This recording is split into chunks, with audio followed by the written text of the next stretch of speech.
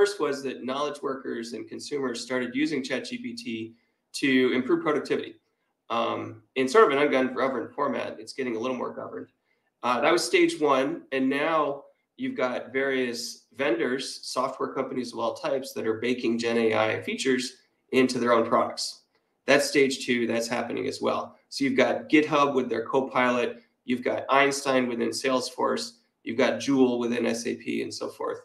The third wave, which is underway, is where it gets interesting, because now companies are starting to take language models, often pre-trained ChatGPT or Bloom from Hugging Face or others, and apply it to their own domain-specific data in order to not just boost productivity, but also gain competitive advantage based on their own domain-specific data. And I think that's where it becomes really important to get the governance down and think hard about your data governance program, extending it to address Gen AI so that you can enable governed data delivery. Okay.